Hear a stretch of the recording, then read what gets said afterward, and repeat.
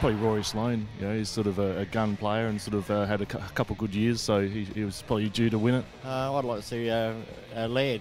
I reckon he had a great year last year. I think he was a bit unlucky not to win the BNF last year, and I think he could be the dark horse this year.